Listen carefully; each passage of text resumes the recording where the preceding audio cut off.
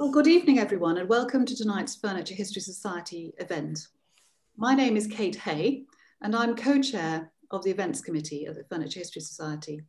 We're glad to welcome viewers from across the UK and abroad, and thank you to all the other societies who've helped to spread the word about this event. Whatever your particular interest, welcome. It's great to have you with us. This evening's event will be Luke Hughes and Aidan Walker in conversation on the subject of arts and crafts in the digital age. Luke Hughes has devoted a lifetime to designing elegant furniture solutions for the UK's most prestigious buildings, while developing a philosophy that defines arts and crafts in a contemporary context. Aidan Walker, himself a former cabinet maker, is a writer and editor who now curates, presents and chairs conferences and seminar programs such as Art for Tomorrow for the New York Times and the content programs for the Global Design Forum, Design Shanghai and Grand Designs Live. So welcome both of you. In 2020, Luke and Aidan collaborated on this book, Furniture in Architecture, the work of Luke Hughes, in which they propose a socio-economic rather than a materials or historic-based understanding of what furniture means and has meant in our lives.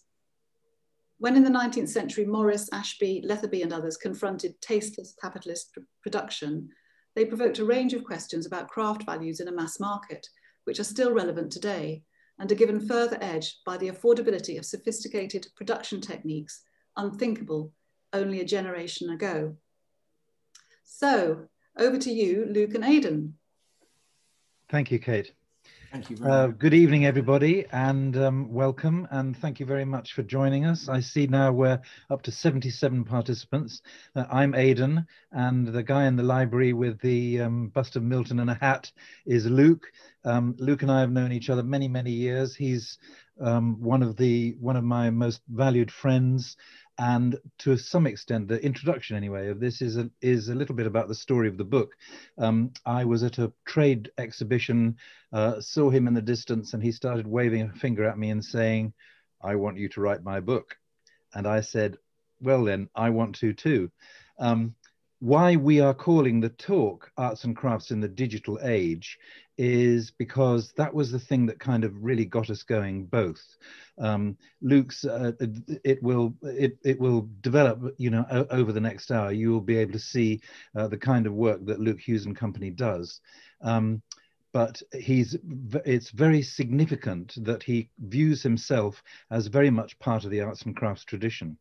And the many, many conversations we had while I was writing the book, which was all from live interviews with Luke, and obviously, you know, some research and indeed Luke's own archive, which is massive. We really wanted to pin down the nature of craftsmanship and how digital technology has enhanced, really, not altered obviously, but also enhanced craftsmanship and made small workshops much more powerful and capable of creating not just small amounts of furniture, but medium to large amounts, something that we call mass batch production.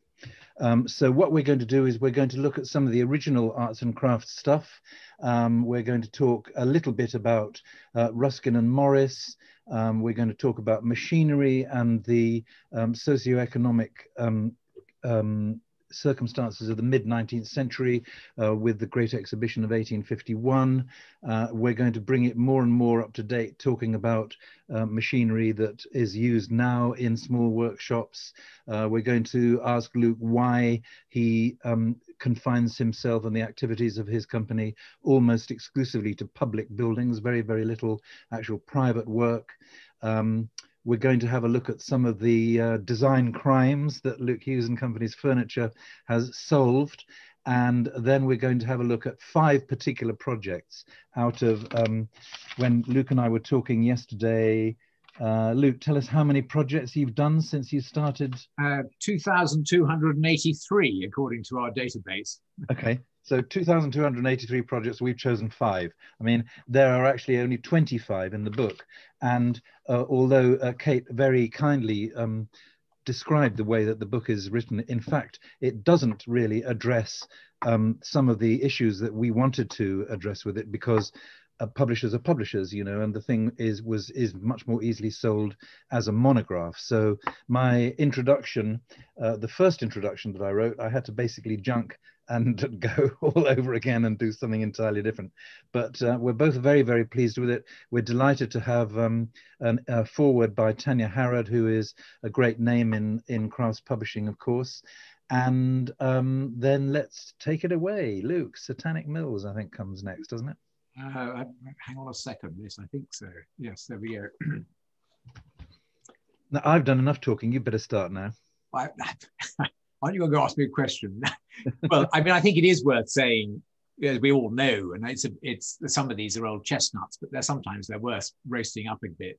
That a lot of the arts and craft is associated with the rejection of the dehumanizing effect of industrialization.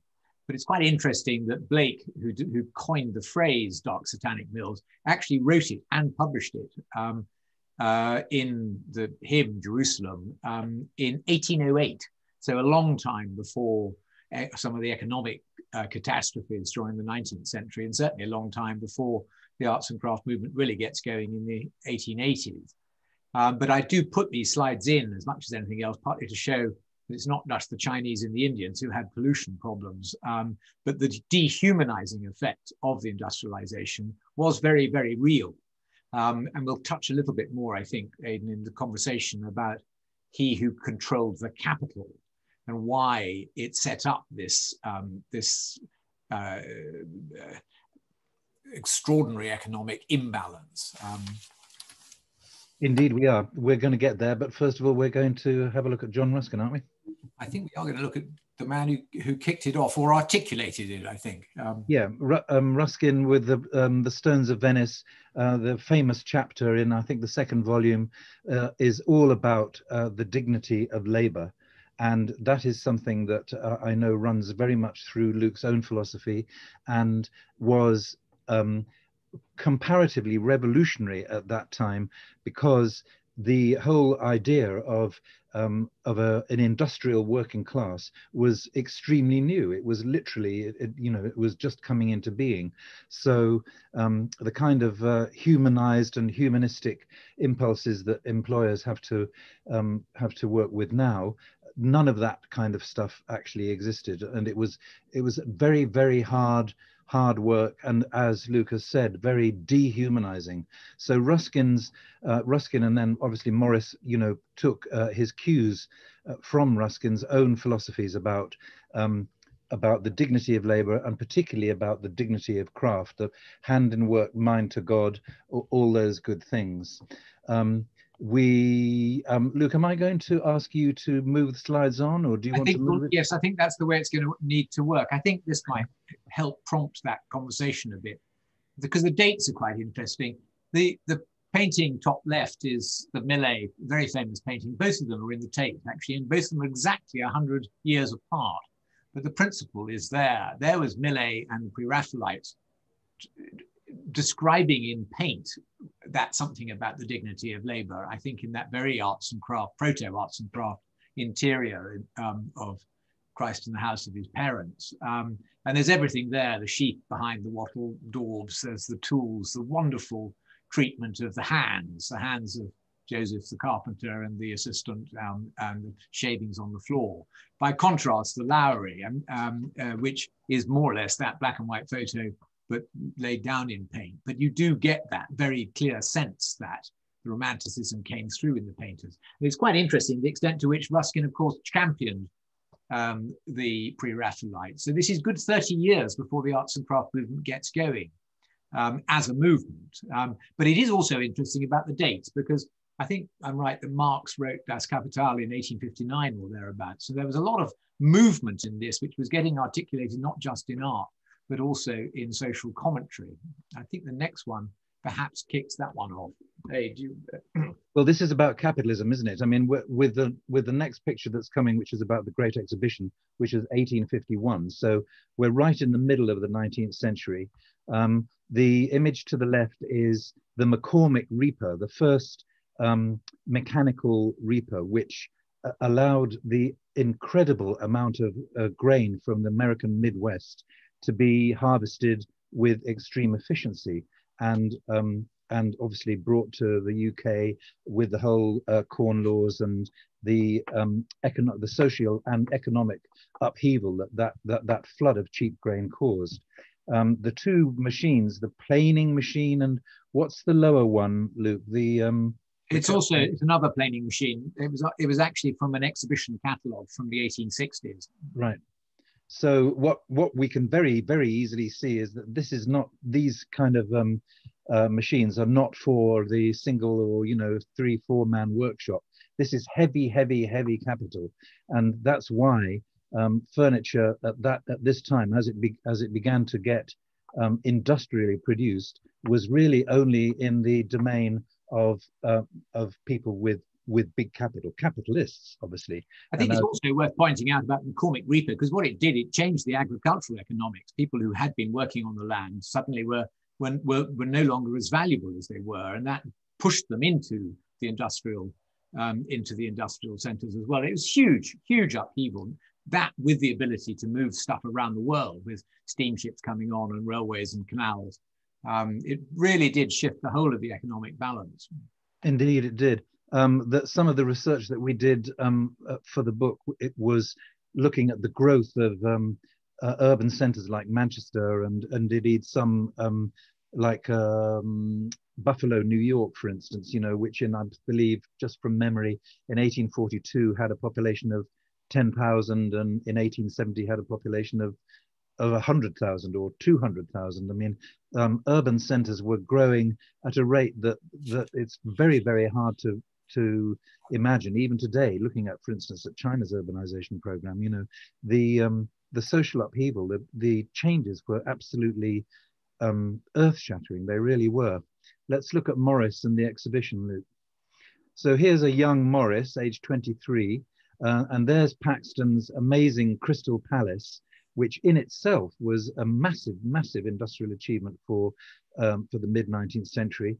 There's an apocryphal story which we like to tell about Morris, which is he refused at the age of 17. I think he went with his family to the Great Exhibition and actually refused to go in, although the apocryphal story is one about him having to come outside and vomit in the bushes. He was so overcome with the ugliness of all this vast industrial production. And that is really the point, is that capitalists and the industrial bourgeoisie, call them, had overtaken the English landed aristocracy, which until then had been the most powerful social group in the world.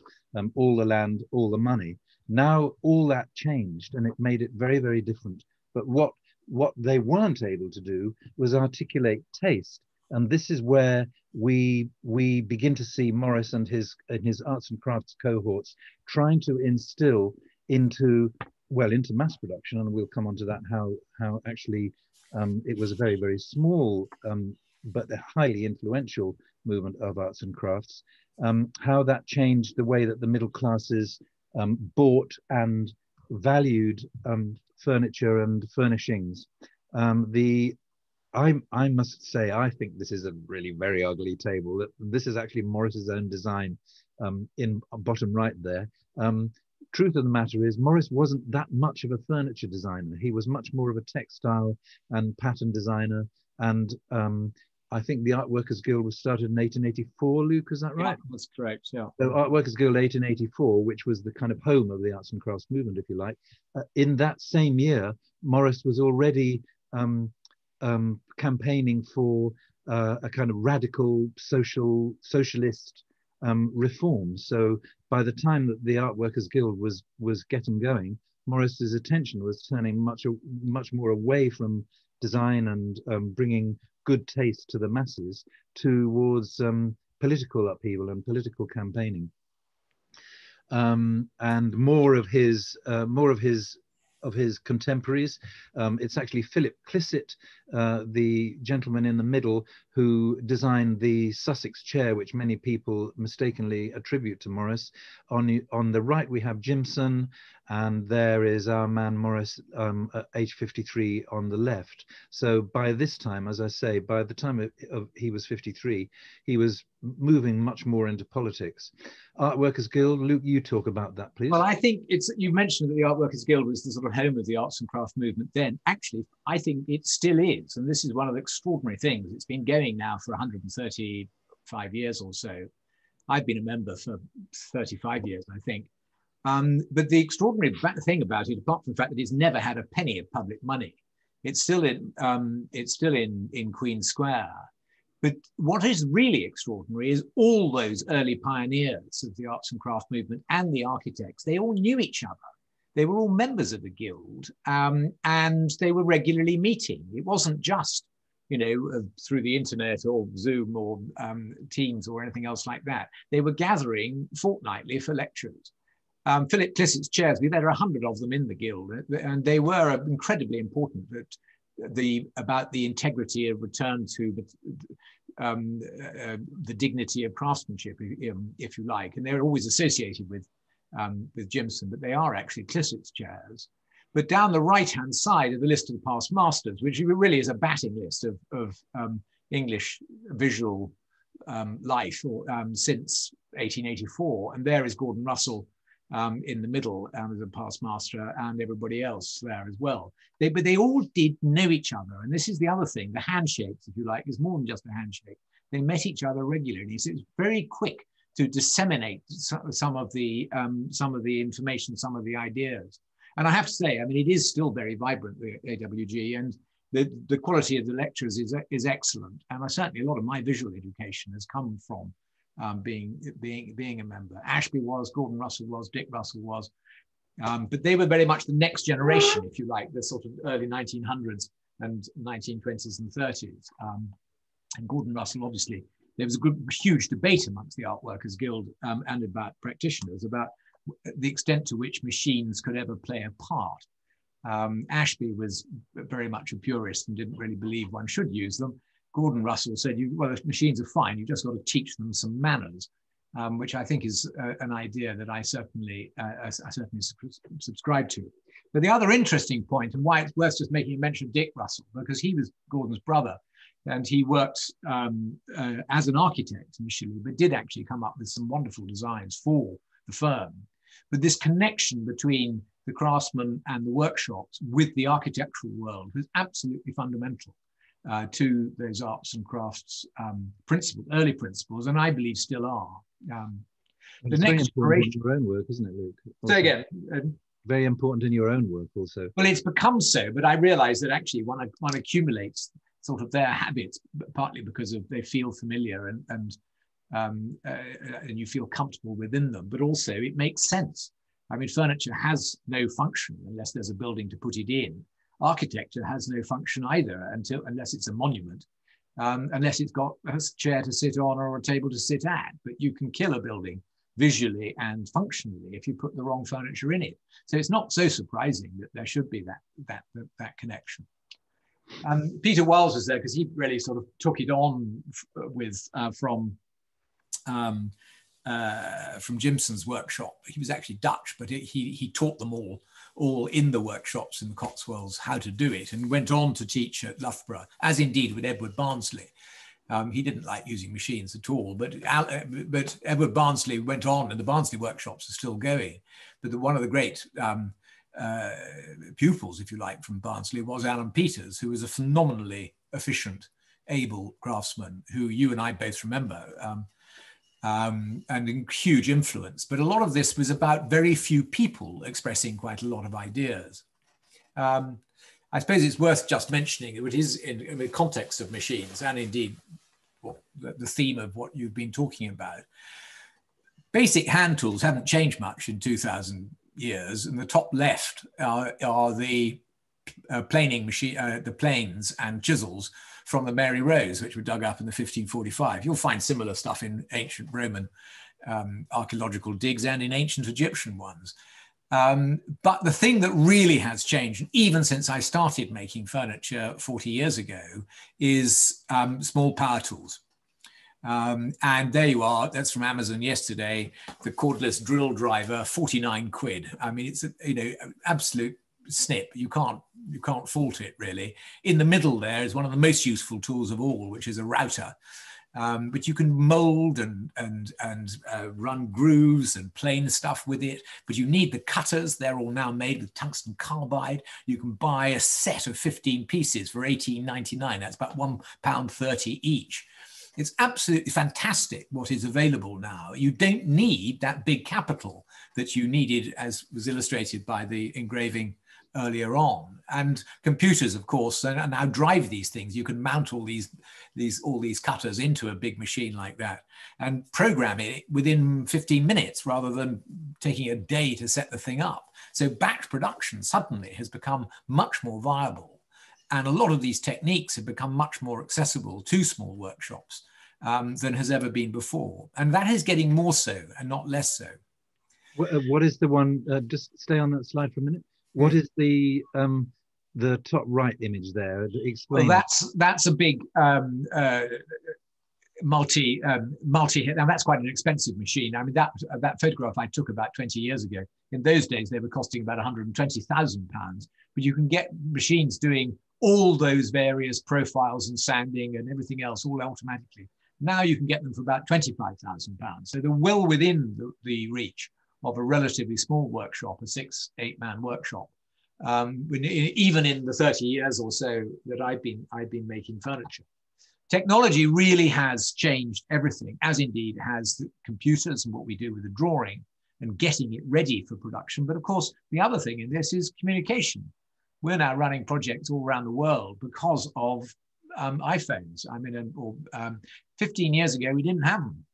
But I'm running projects from Washington, DC, and in China and Singapore, and we're doing it all using iPhones, non-stop meetings, non-stop photographing drawings and doing them during the conversation with everybody. It has completely changed what is possible to do with 6 or 8 man workshop, which simply wasn't possible even 15 years ago. And I rest the point because it's the key on the why these things are so relevant now is that it's never been more accessible to a small workshop than it is now.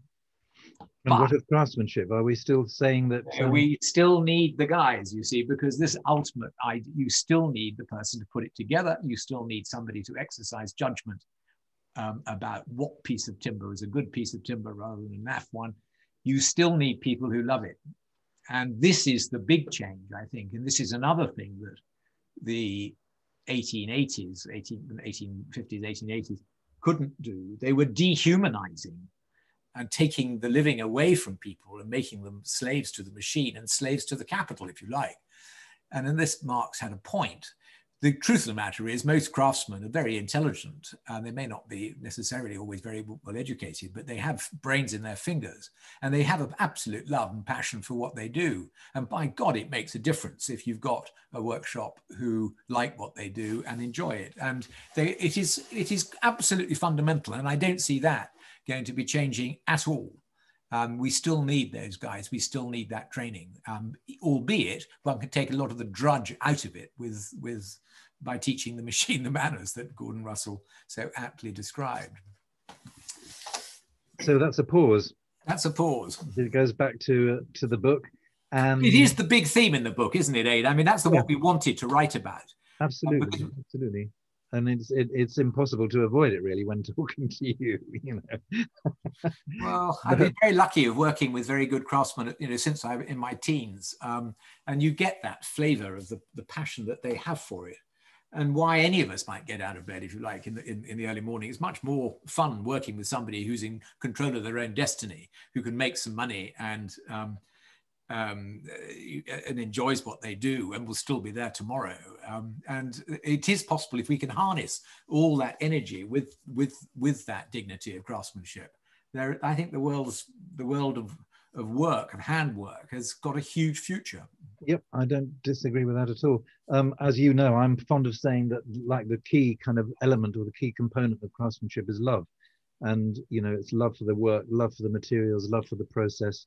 That's what keeps people doing what they do, and it's what keeps people loving well-made furniture as well, I think, and indeed the kind of impact that furniture can have on buildings, which is where we're leading. The next two or three are who we are and what we do. It's back to you, Luke, to tell us a little bit more about how just to set the context. The company, which has been going for 35 years now, we design and make furniture for sensitive architectural settings. We tend to design for a 30 to 50-year life expectancy. I have to say some of our stuff's already that old and is doing fine and will last a lot longer. Some of the big Oxbridge commissions certainly have a 100-year life expectancy, but they'll probably last much longer than that. But the fundamental principle or principles behind this is that the furniture should articulate and embellish that architectural space and not embarrass it. And we'll touch on that in a little while. But another is that keeping the building relevant, and of course we're shifting the way we use our buildings, ecclesiastical buildings in particular, in a rapidly changing world, is ultimately down to the quality of the furniture. You can't always change the building, you can change the furniture. Clients include Harvard, Yale, it's 60 out of the 68 Oxford and Cambridge colleges now, 25 major private schools, 19 major academic libraries, 24 major cathedrals, more than 120 parish churches, 7 national museums, 5 royal palaces, 2 supreme courts, and 9 synagogues, and a partridge in a pear tree. Yes, exactly. And I'm put at the bottom of this. This is all true. Actually, you mentioned the statistics earlier on about the number of projects, 2,283.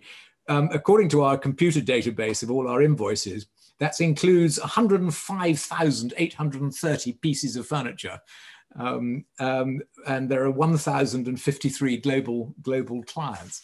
I'm surprised we're not just drowning in a sea of Luke Hughes furniture. Where is it all? It gets around a little bit, but it is also our 40th year in Covent Garden, which this year, which is quite exciting because I think we've exceeded by 10 years how long Thomas Chippendale was in Covent Garden. And I always wonder, as I wander up St. Martin's Lane, I always look at his little plaque there that's that commemorates his presence.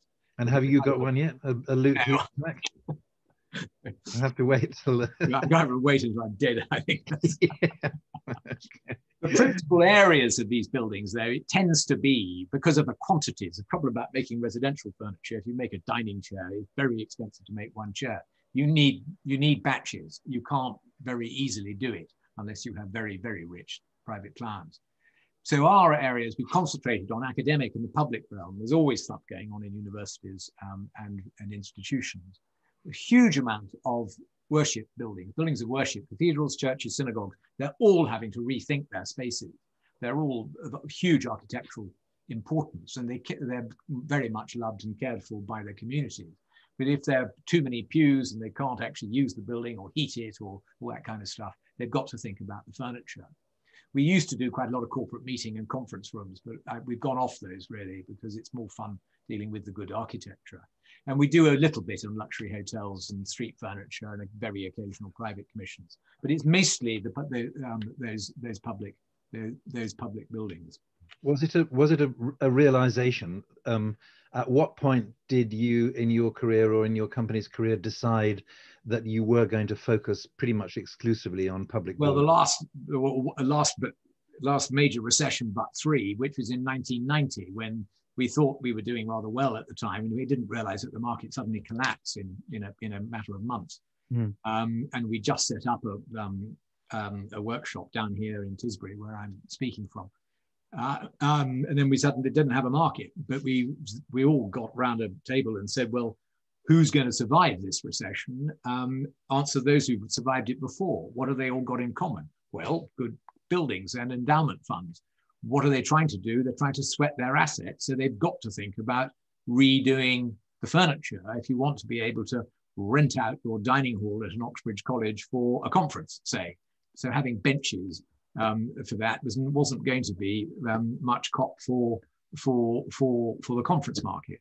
But we applied that same thinking. In the early days, we were clutching the yellow pages in one hand and Pevsner in the other, trying to work out who had good buildings and what they were likely to be using them for. And that actually saved the day in those days. But actually, the other thing about them, they're still recession resistant, and that's obviously helping us a lot in this environment. At the risk of causing you to be more arrogant than you already are, do you know of anyone else that had this kind of thinking? Any other furniture maker at that time that made a definite overt strategy to research and market yourself to owners and occupiers of? There was one guy called very nice guy called Robert Usborne, who set up a company called Osiris. He sadly died in a skiing accident 20 years ago. But he had been at Sydney Sussex College, Cambridge, and he'd sort of concluded something similar, but he tended to go down the corporate route, the corporate boardrooms and this kind of stuff. Very, very nice guy, and very, very and very dedicated. A few people have dabbled in it, but I think you've got to really, really know your way around the architecture. When you're designing for a Romanesque cathedral or a Sterling prize-winning building the next, you've really got to understand the building and what people are trying to do with it. And I think I've been very lucky of having a combination of an architectural historical background along with being a maker. And I did spend the best part of 15 years making. And I suppose that's fairly rare. I think it's unique, actually. But anyway, yeah. What's next? Well, I think it's thought for the day, and this comes back to what do we mean by furniture in architecture? Well, this is very close to us here in Tisbury, which is a tithe barn, supposedly the longest tithe barn in the country, 14th century. And certainly when I was a teenager, it was still being used as a tithe barn. It's now been turned into an art gallery. It's a very beautiful space, and they have wonderful exhibitions there, but that roof is just staggering, and indeed is the whole of the volume. The interesting thing is that most churches, this is Pontigny, but there are lots of other ones around, are essentially stone barns. They may have higher windows and a higher roof, but the form is actually very similar. And actually, you can wander around the ruins of Cistercian abbeys in France, or even in Northern Europe as well. And they are beautiful stone spaces until you put a table in them. And then it becomes a church.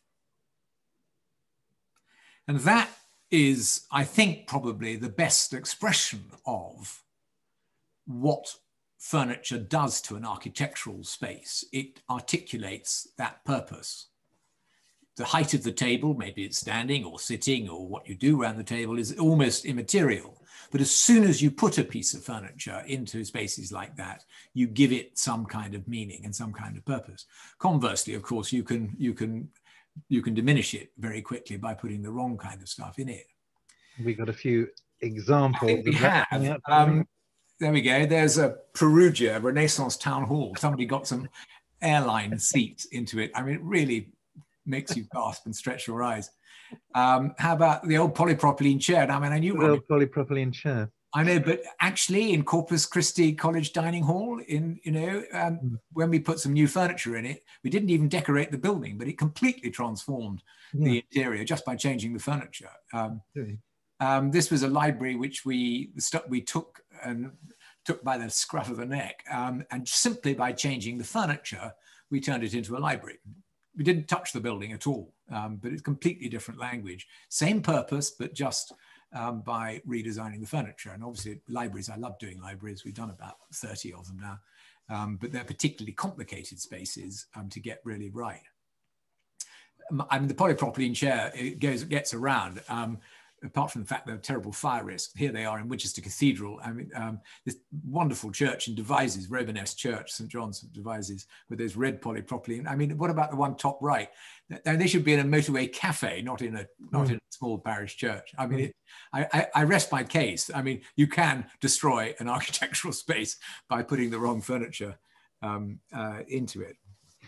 Another pause, and we're going back to the roots, the Covent Garden roots, and you know, how you started doing what you're doing. Well, I actually started in Lamb's Conduit Street, but I had for about 2 years. I had the backyard of a house there when I left university. But in 1981, I acquired this little building, or the lower half of this building. I added a flat on top later on. And in the early days, that was where it all started. It was an old banana warehouse in Covent Garden, which after the market moved out in the late 70s, was empty and derelict. But it was a perfect little workshop. And we had the machines upstairs and 3 of us downstairs, and Christian Jebb at the time, who came to look after the admin. But we were then sorry to interrupt. You weren't making. I was just going to say, you weren't making public furniture then, were you? Or you were just going to move to a slide?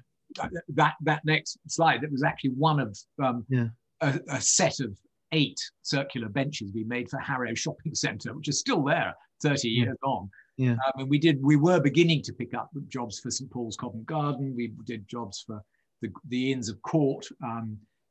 This was actually, there was another one which went to Gray's Inn. But of course, we had a bit of a problem because we had to make it in the street in the early days. The workshop simply wasn't big enough. Yeah. In those days, Covent Garden was actually quite easy, and there wasn't so much of the problem. And we had the man next door was the man who used to run the barrows on the old fruit and veg market. And for our local clients, we really did use his barrows, which was great while it lasted. That's on the way to the British Museum.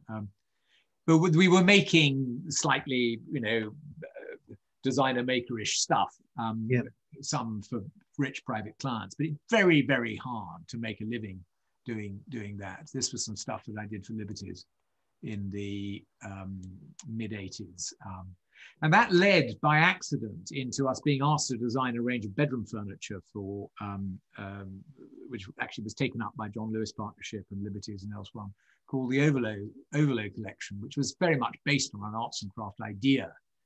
And don't worry too much about the designs. The really interesting was I thought at that stage that our ship had come home when I walked up Regent Street one day and we found 11 of their 12 shop windows, all with our furniture in it.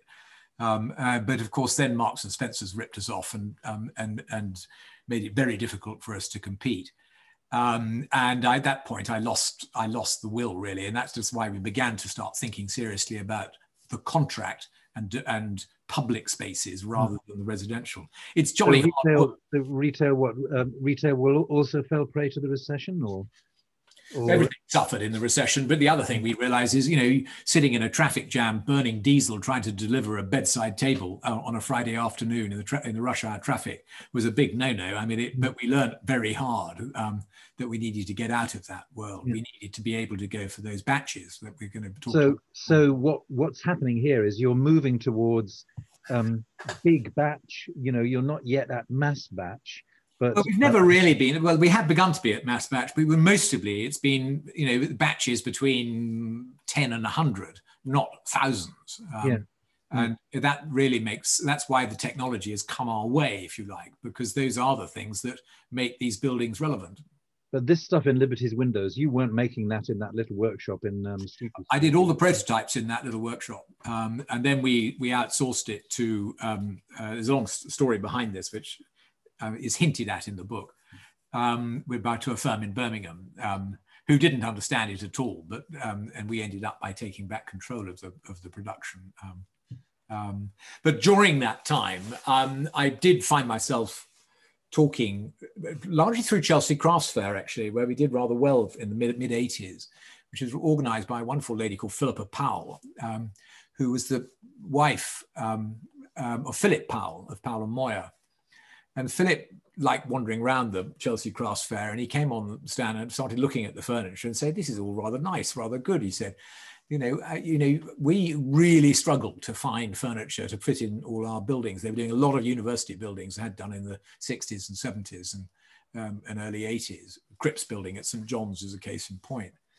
You really ought to think, but he used to love coming around the workshop on the way back. And Philip Dowson, who was actually my brother's father-in-law, he was saying exactly the same. Architects think they can design furniture, but they don't really understand it because they don't understand the making. He said, but you'll never be hungry if you can get the furniture to fit the building, because people, they'll always want the project-based furniture. And at much the same time, I then bumped into Ray Lee, who was chairman of Gordon Russell, former chairman of Gordon Russell at that stage, who had been in practice with Dick Russell and had been very much involved with the Festival of Britain. And he was saying much the same. And I invited him to become our founding chairman when we turned the workshop into a limited company. And he was enormously influential by being able to give us access to the thinking of the 50s and 60s of people who were designing for those kinds of public projects like the Festival of Britain and Coventry Cathedral and so on, with also the link into the Cotswolds and Gordon Russell, the old former firm of Gordon Russell. Ray's still alive. He's not very well at the moment, but he's incredibly influential and became a very good friend. I know enormous amount. I know all of them an enormous amount. They all gave me a good steer at that stage. But this begins to explain or illustrate your relationship with architects and architecture, doesn't it? Yes, partly, but also I had read history of architecture at Cambridge, and that, so I knew my way around the buildings. I understood about architecture, and I knew how to research them and understand their purpose. Every 50, 60 years, buildings do need repurposing in some way. Anthropology moves on, but you can make them relevant, continue to make them relevant with the furniture in ways that you can't by changing the building. Okay. I think we're on to projects, are we? We're on to projects. We've got 19 minutes for 5 projects. Okay, well, let's burn through some projects because these are. Shall we? Okay, so everybody thinks everything we do is in wood. It's not true. About 60% of what we do is in wood, but a hell of lots of it's in stone, steel, metals of one kind or another, glass, you name it. This is a project where some of the arts and craft principles really came to the fore. It was St. Giles Cathedral on the Royal Mile in Edinburgh. And we were asked to design a new holy table. We got to call it that with the Calvinist tradition in Scotland rather than an altar. But the then minister, Gillespie Macmillan, wanted to make permanent the holy table under the tower, under the crossing of the cathedral. And we ended up by agreeing that we were going to make it out of Carrara marble. And I had great fun going to Carrara several times to dig out the great lumps of marble. Note this enormous chainsaw. Most stone cutting machines these days are all based on woodworking machines, which is quite interesting, but they still cut it out with these fantastic saws. And so this story is just to interrupt, sorry, this story is basically about the relationship between hand craftsmanship and machinery, isn't it? I mean, you couldn't. Correct. The machinery can take the labor out of the task, but it can't really do that thing that humanizes a piece of furniture when you finish it off. There we are selecting the blocks, but there are, these huge blocks coming out. Note the Land Cruiser for scale, but they're using effectively a bandsaw, albeit running for 2 days on end, to saw through with diamond tipped bits through the cutters. But by the time they've polished it up, it all can look a bit like a hotel foyer. And when we were looking at the blocks, we really didn't want to do that. And the only way we could think about giving it the sparkle that we wanted, the big block, was to hand cut it, or hand tool it. And Andrea here with the diamond chisel spent 3 weeks just chipping away to give this human effect. We left the top polished to the sense of like Michelangelo's captives of the stone coming up from the rusticated base and then having a polished top. How long did it take to cut the block, and how long did it take to hand finish it? Well, precisely, it's a lot longer. A couple of days to cut, right? No, but it was certainly 3 weeks on the hand finishing. Yeah, exactly. And this is getting it into the church. Oh my God! Well, the block weighed 4 tons, and the rest of the steps that went with it weighed another 4.5 tons. So we had to get this caterpillar tractor into the cathedral, which was quite entertaining, and get it through the doors. It all had to be, there's a lot of engineering structures on all of that. But by the time it went in, it does do what we wanted it to do, which is to speak of its purpose. And that comes back to that Cistercian monastery that I showed you earlier on. But the crucial thing is the tooling. It's the tooling on that face that if it had just been polished, it would not do what it is clearly doing in those spaces. Whichever way you look at it, you go in, especially on a gloomy November night, and it just floats in that space. Yeah, glows.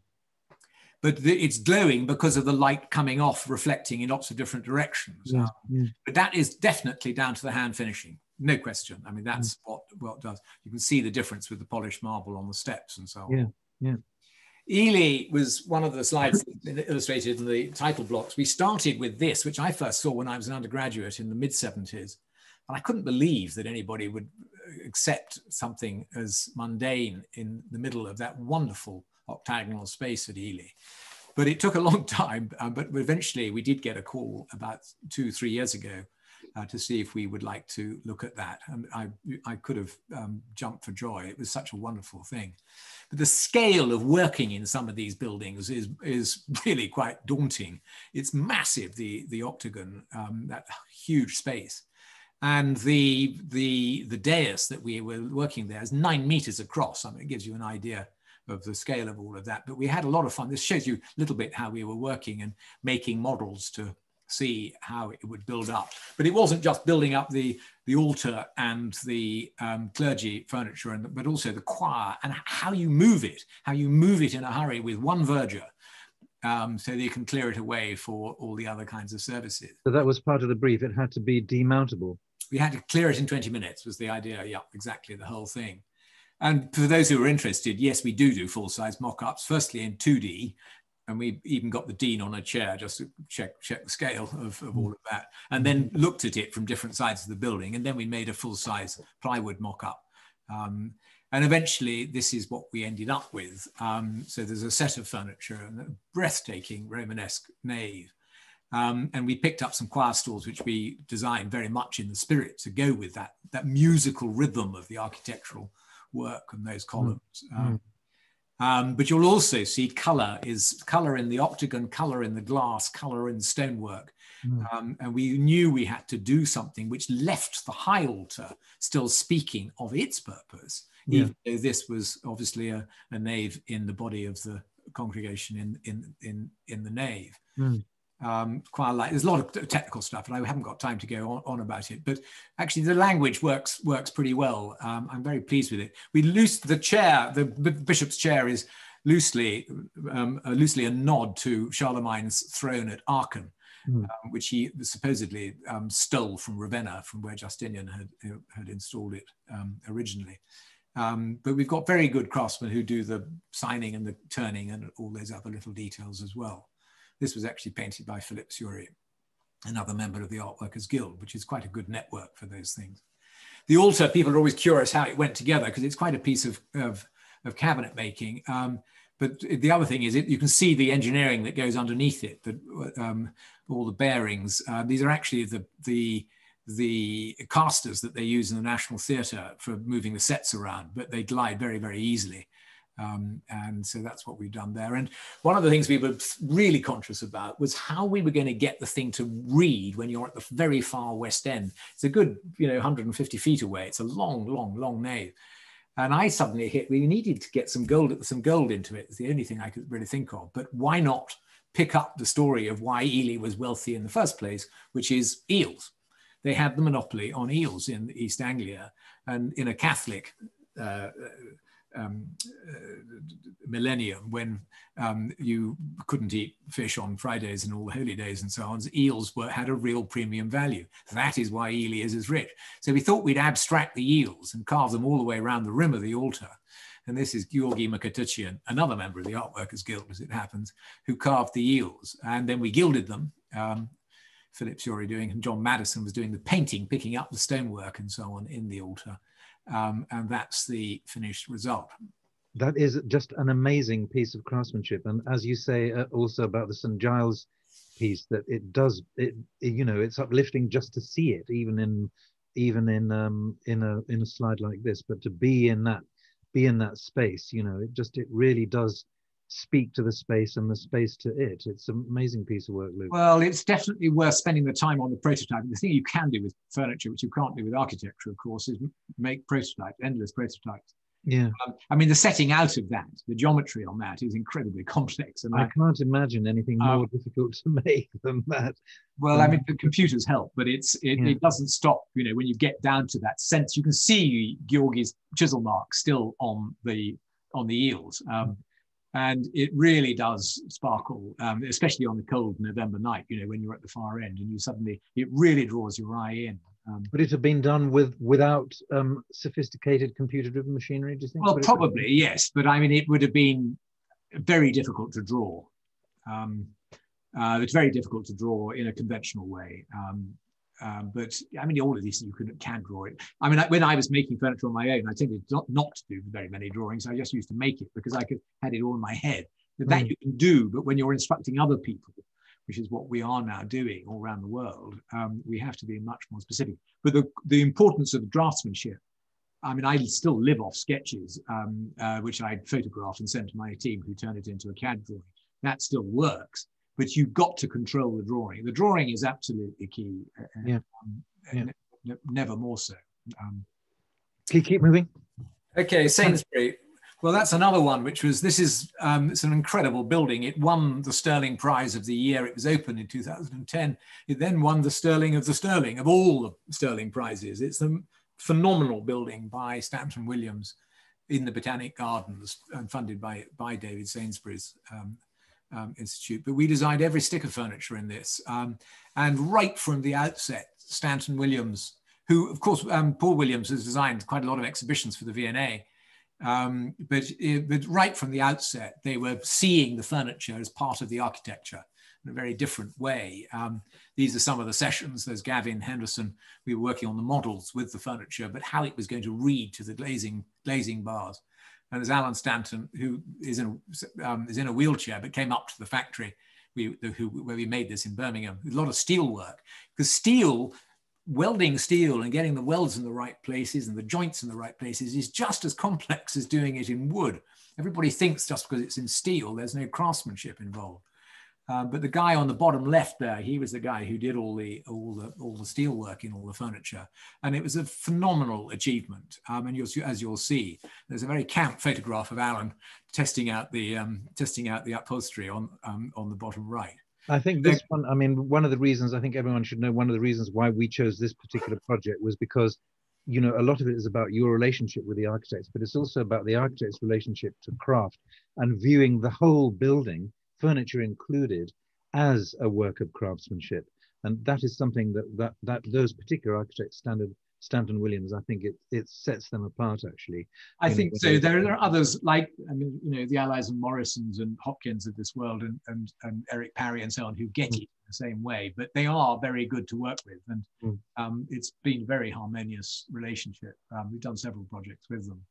But you get also the control of the detailing, but all of that is hand finished, never mind whether it's stainless steel or leather or oak. But you can see the control that's going through, even down to us dyeing the hides of leather to the same color as the glazing bars, as the stanchions that are all the way along there. But you do get that sense of the furniture fitting the building. It's the kind of thing that you would expect from some of the Danes in the 1950s and so on. But you get the idea of this. It was a marvelous project to work on. Those are not Luke Hughes chairs, are they? No, neither of them are. No, one of them's a chair from Spain and the others from Italy. But we couldn't make those for the small batches. But we struggled. We struggled. But we did end up by getting them covered in the same leather with the same color to match all the rest of the building. It also worked pretty well. Now here's another one, which is a bit of a story, which is the Chapel of the Resurrection in Valparaiso, Indiana. An homage. An homage. It really is. Here it is. And it's an extraordinary building. It's opened in 1960. 2 years before, guess what? It's a rather marvelous building in some ways. I love this treatment. Incredible window at the far end with the Angel of the Resurrection and so on. But it is, of course, a knockoff of Coventry Cathedral. And there is Coventry, top left. How you speak, Luke. You know, I think we're talking homage, aren't we? Well, you wait. But obviously it hasn't got the Piper window or those some of the other attributes. But there is the building on the bottom right. But look at the footprint. And there's Coventry on the left, and you'll see the Chapel of Unity has been moved up to the east end. But otherwise, the arrangement of light coming in from the side has been extended. It's almost doubled in length. There's no question where the origins come from. I think what actually happened was that Basil Spence published the designs for Coventry in 50 or 51. And he didn't finish it because they were short of money until 1962. Well, Charles Stader, who was the architect of Valparaiso, started building in 1959 and finished in 1961. So it was a year earlier than Coventry Cathedral. I may have slightly got the dates wrong, but not by much. But they had pews there, huge pews, which they couldn't move. And of course, this is the biggest building. They had a 2,000-seat building. If they couldn't use the building for more than the services on Sunday, it was really a huge, greatly wasted opportunity. And what we did, they contacted the Gordon Russell Trust Museum actually and said, look, we quite like the Coventry Cathedral chair. Who could do it for us? And Ray Lee put them in touch with me and said, well, I think the only person we know who could probably put it back into production would be Luke Hughes and Company. But there's a bit of a problem, which is the diets have changed a little since 1959, and the Coventry Cathedral chair, wartime austerity and all of that was a bit narrow. So we had to beef it all up. But while we were looking at reviving the design, which is essentially Dick Russell's design, we did actually meet up with Anthony Blee, who had been the project architect on Coventry. And here he is, he's 90 something now, with his daughter. And he married Basil Spence's daughter, kept it in the office. But it was absolutely fantastic to get first-hand knowledge of that whole of that experience and why the chair mattered so much to the building at Coventry, because it does express something so much of its architecture. It is a classic. I mean, the first run were, I think, slightly uncomfortable. We've improved the comfort and we've improved the size, so we can deal with it. But getting it into production, we were able to do things now with computers and computer numerically controlled machines, which simply were not possible in 1960s when they first did it. And we were able to, the factory we used actually in Central Europe was very close to the forest where we got the oak. So we were able to cut out all the middlemen, all the timber merchants, etc., to get the chair back into production.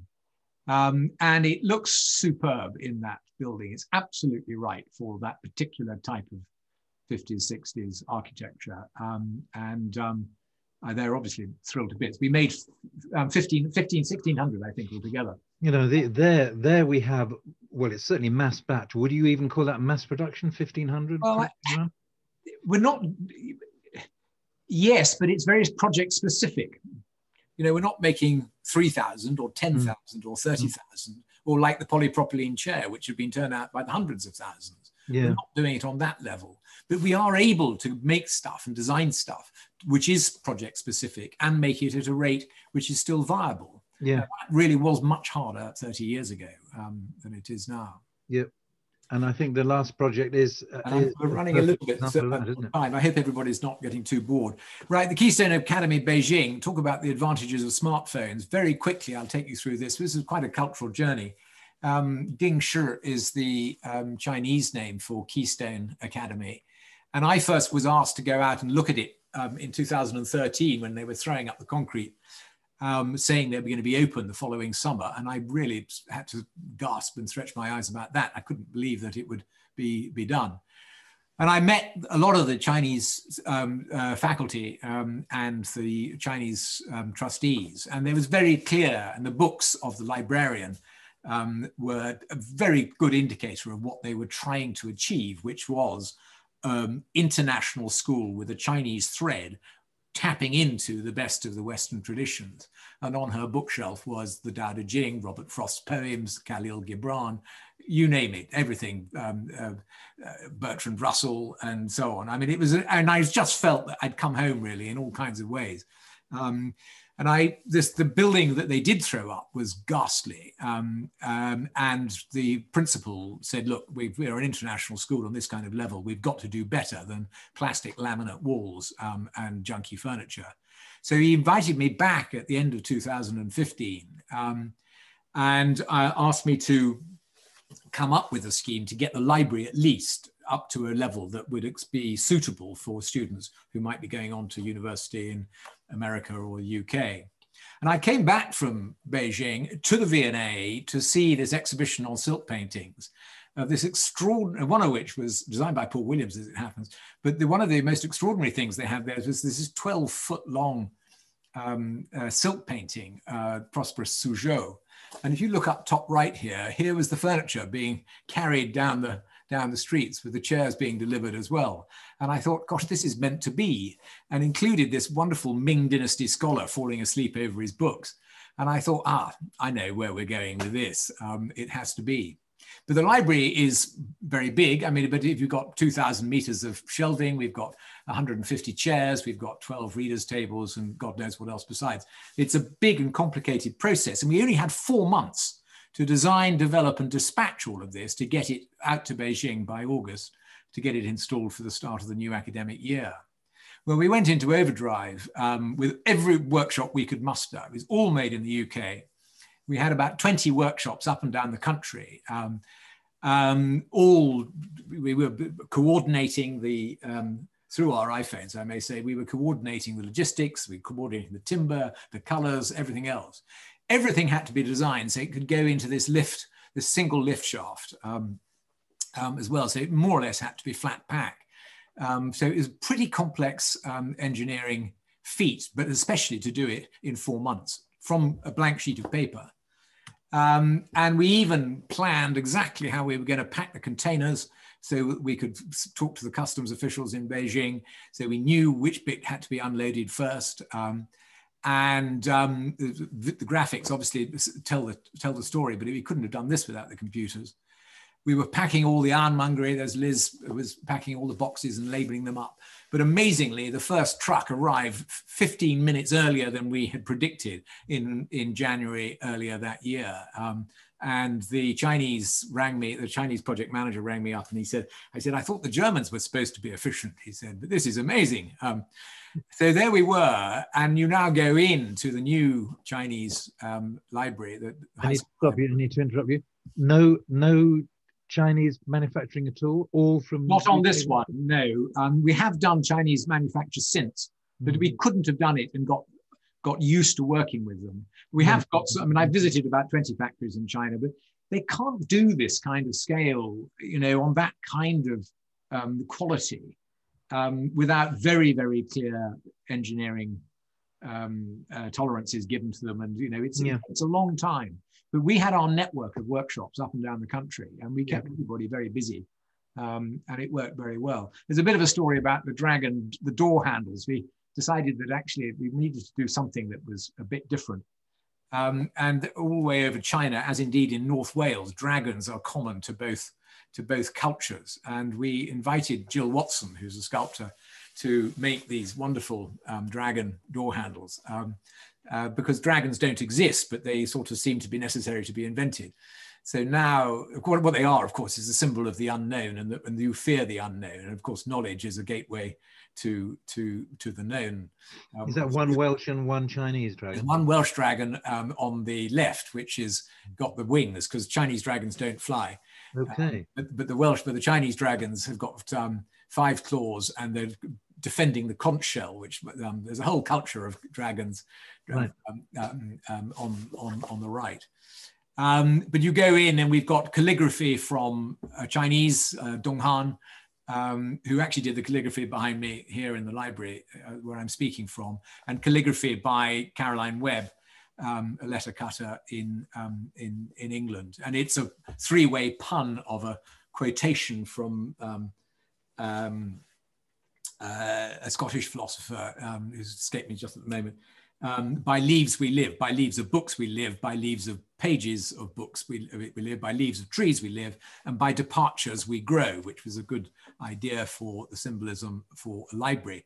And we've had it translated into Chinese, and we got two of the puns translated in the characters. But so we're doing this mix, if you like, of the East and West.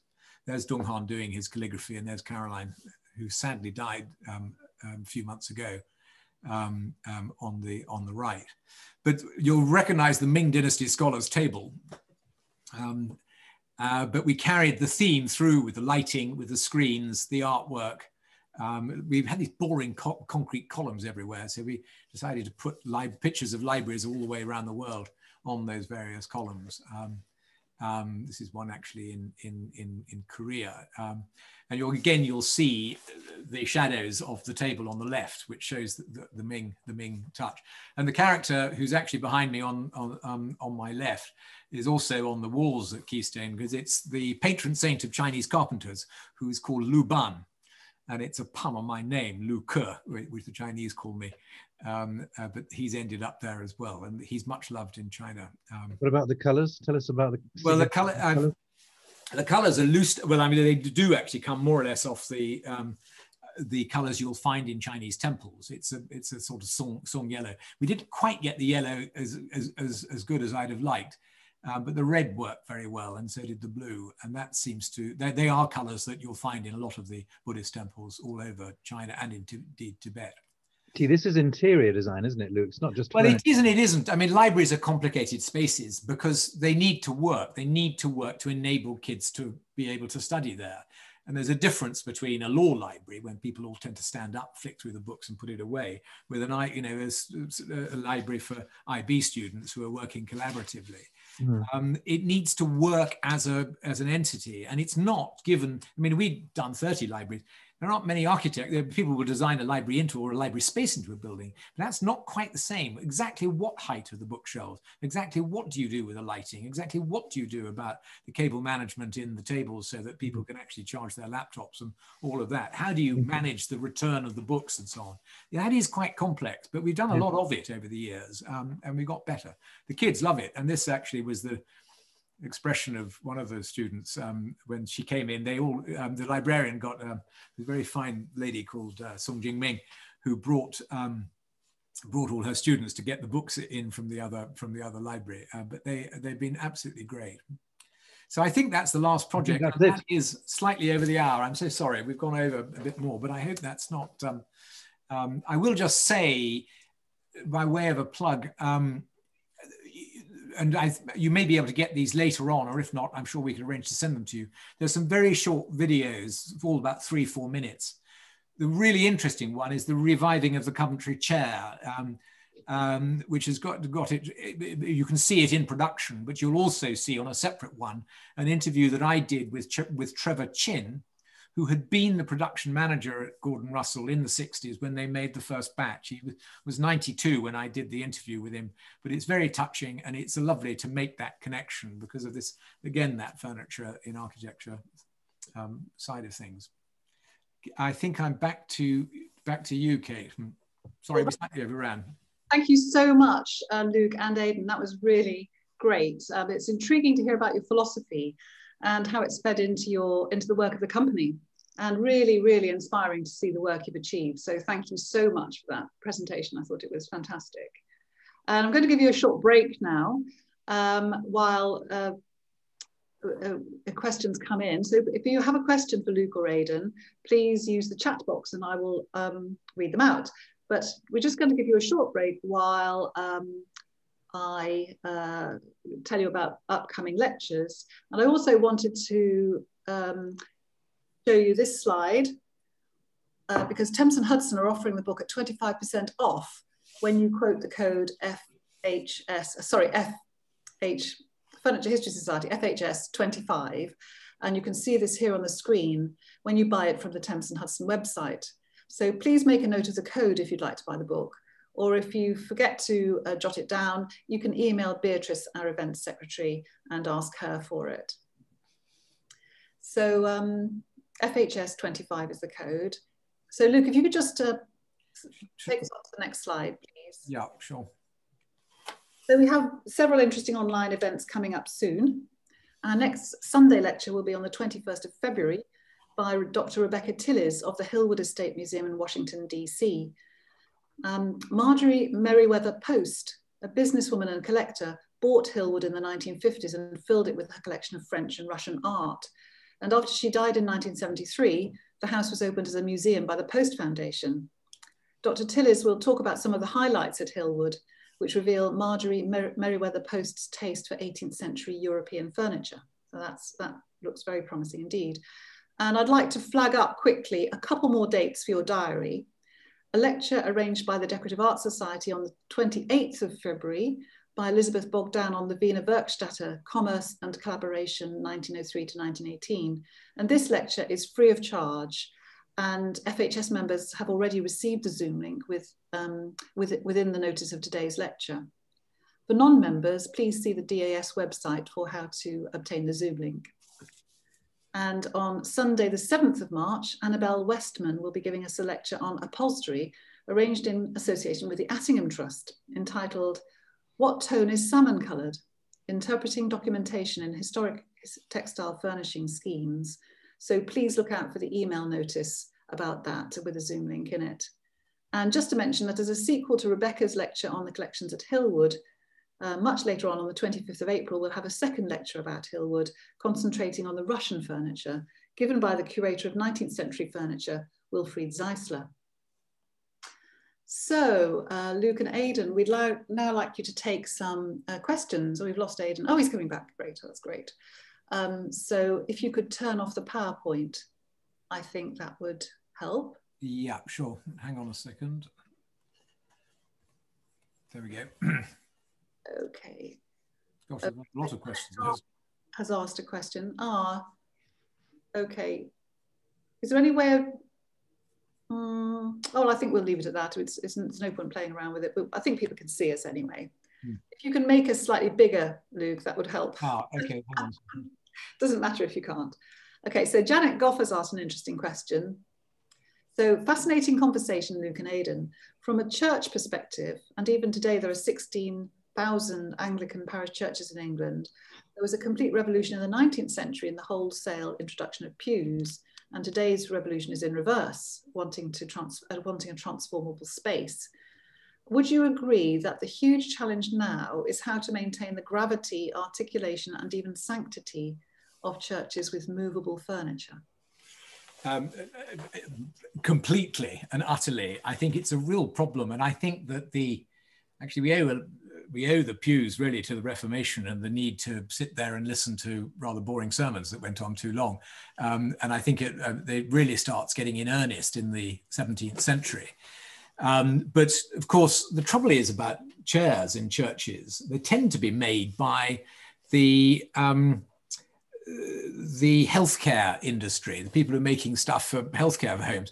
And so most of the chairs that are available in churches look as though they've come out of a healthcare area. And it's a real sadness, because one of the biggest problems with churches is that they use a lot of chairs, and chairs are very busy. If you put 100 or 200 or 300 into a church, well, there's lots of verticals all over the place, and electric blue upholstery and God knows what else besides. It's a nightmare. It looks absolutely, diminishes the architecture. There's interior landscapes, most of which are absolutely stunning in so many churches and cathedrals. It's a case in point. We hit on an idea about 25 years ago, which struck me as pretty odd that nobody had ever thought about it before, of stacking pews. Because now with the modern engineering, you can get them to stack, you can get them to stay together, and you create a very calm horizontal, which is more or less what pews looked like. But the biggest problem was you couldn't move them. And a lot of that came with changes of the Oxford movement, and indeed the Industrial Revolution enabled people not only to make long pews but also deliver them, because with railways and canals and so on, you could get the stuff moved around the country, and everybody did. And it is a real problem, because unless churches can be used to proved to be relevant, like the Valparaiso Chapel in Indiana, they will die on their feet. And it's a real problem. If you're 16,000, I think of those are just the ones that are listed. I mean, it's a vast problem. So my own view is I much prefer pews in churches, but you can design them so we can clear them away. I don't like chairs in churches much, but I do recognize in cathedrals they are suitable because you have many more concerts and that kind of thing. But it's quite interesting in Catholic churches in Europe, you'll see that they'll pew the middle of a nave and then fill in with chairs, which they can clear away most of the time around the outside. But it does have a huge impact, Janet, on the architecture, as I think you know. A quick one just for Janet, just from me, Janet, which is, I think you've only got to look at some of the work of Luke Hughes in some of the churches. I don't think gravity, articulation, and sanctity in any of the installations that Luke's put furniture suffer. You know, I think that, and as we all know, the function of churches is changing and continues to change. They have to be multifunctional spaces now. There's a story about Sheffield, which is in the book, Sheffield Cathedral, where part of the brief to Luke was that tramps and homeless people come in and sleep here, and we want them to continue to do so. So, you know, the way that churches are being used now, are being responded to, is very different from, obviously, from their original design. But I don't have any, speaking as not as a Christian, but as the son of a Church of England priest, I don't have any doubt at all that certainly the Luke Hughes work, and I think some other modern makers, managed to maintain the gravity of which you speak. I might just add, actually, we were incredibly moved to see St. John's, Notting Hill after the Grenfell fire, and they offered the church for people who were evacuated from the building, and they'd actually put the pews seats together and were all sleeping on them. And it was an emergency. I was so moved by this. Suddenly, that's exactly like the vaccinations in Lichfield or Salisbury. I mean, suddenly using churches in that way was really terrific. But they wouldn't have been able to do that with the Victorian pews. Thanks very much. That's great. Clarissa Ward asks, well, she says, fascinating talk. Thank you both. Then Luke, which 19th century designer or maker do you feel you most take stylistic inspiration from? If any. No, it's interesting because 19th century shift centuries, go to the 18th. Well, I mean, early Chippendale, I mean, a lot of that early Huguenot, you know, I think 1700 to 1730 is certainly one of my favorite periods. But one of the reasons is that the furniture designs tended to come out of the maker's mind and off his tools. And they have an integrity of it, which is almost a kind of forerunner of what later happens with the arts and craft movement in the 1880s and onwards. The architects start sort of muscling in about 1750 in particular. You think of what Adam was doing for his buildings, or Thomas Hope, or Chambers and so on. And it all got rather mannered and rather prissy you know, quite fine, but it doesn't have that sort of gutsiness that the 1720s, 1730s does. And I'm sure it's to do with the types of the craftsmen who were making it. You know, Covent Garden is supposed to have had 200 workshops at that time, and I'm sure they were all, you know, they knew exactly what the pull was on their spokeshave, how they could carve that particular club foot on a chair. So 19th century. Do you know, one of the people I really admire was oh, I'm having a senior moment now. Tell him about Mike Johnson. Oh, I will tell. Okay, well, he's not a 19th century one. He's not 19th century. Okay, this is Aidan has fed me the line. I became a maker really because from the age of 12, I started sweeping up in school holidays for a harpsichord maker who's still alive. He's 93 now, I think. And I gave him a copy of the book the other day, 50 years late, I may say, to say thank you for what he taught me. But he was a maker of harpsichords, and I used to go along in my school holidays and sweep up for him and for a guitar maker called Jose Romanios, who was making guitars for Julian Bream at that time. And I didn't realize just how special those holiday periods were. and until the last couple of years, when I suddenly realized that actually so much of what the techniques I still use have come from that musical tradition.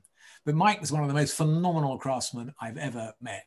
And when I went to see him just before the book came out, he was just finished his 200th harpsichord. I mean, I was there when he made his first one in about 1968, 69. It was a very moving story, but anyway, all power to him. Thanks very much. We've got a completely different question here from Emma Sheridan. She says, hello, really fantastic work. This might seem a little off topic, not furniture and architecture, but more what we're surrounded by. And she wonders whether either of you could recommend a historic example, any historic examples of fantastically interesting street furniture. You know, every time I walk down the embankment on, I mean, it's everything that Morris would have railed against, but I love those cast iron benches that are on the embankment. They have a kind of oomph to them, which Bazalgette, I'm sure, had, when he's part of his designs. There's some very good architectural elements of street furniture all the way down the embankment. I mean, when was the embankment? 1860, roughly. Thereabouts. But they are good, and they've lasted extremely well. I'm just trying to think of other street furniture. I mean, it's not quite street furniture, but you know those gasoliers you see in cathedrals? They now put gas in them, but they used to have coal in them instead.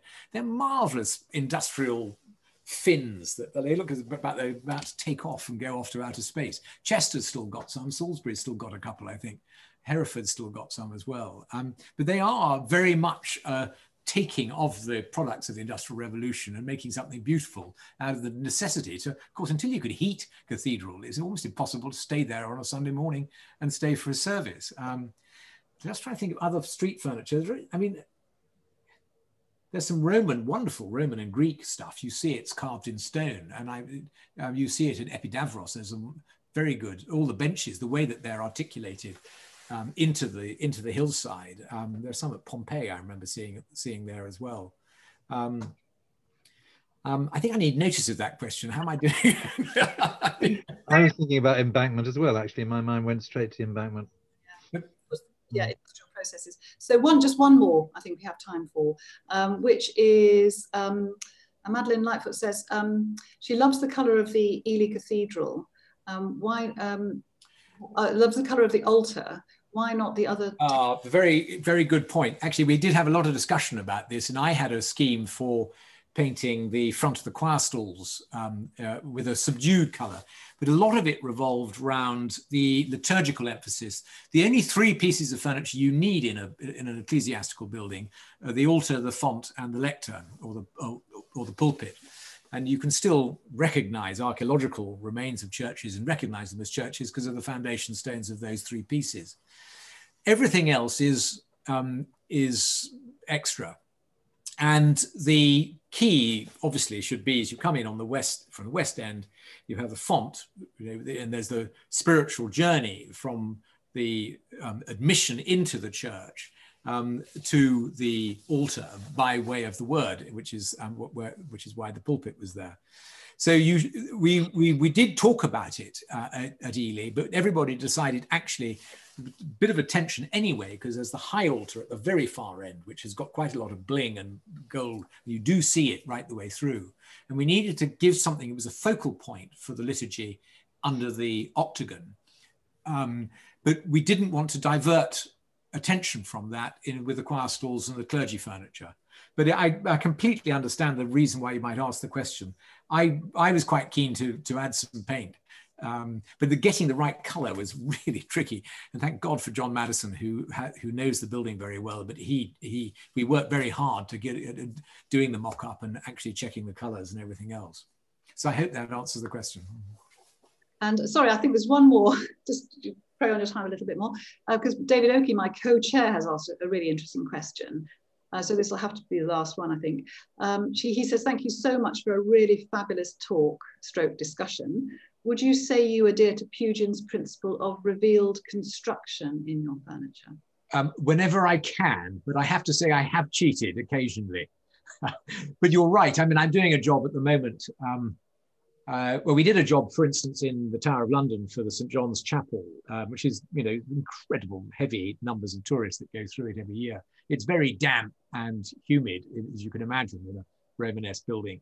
But they do turn it round for Eucharist service on Sundays. But we did peg all the joints and we did leave all the pegs showing. I love that integrity to it all.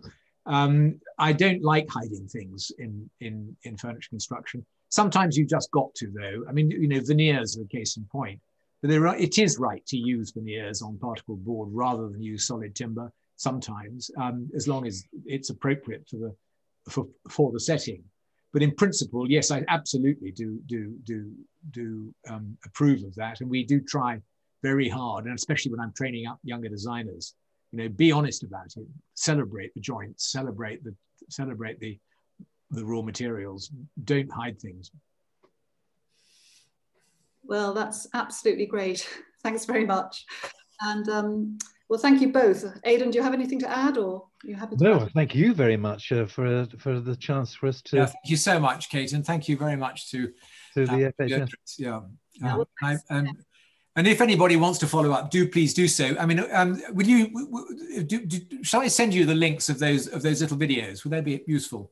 Well, that would be great, and I think we'll find a way of sending those out to our members, because I think that would be fascinating for people. The Trevor Chin interview is charming, actually. He's so nice, and it's just marvelous making that connection over. Well, it's already 60 years since they did it, and it's just wonderful to get that oral history. I suppose there's one thing I'd say with all of this, though, and it goes right back to 1884 and beyond.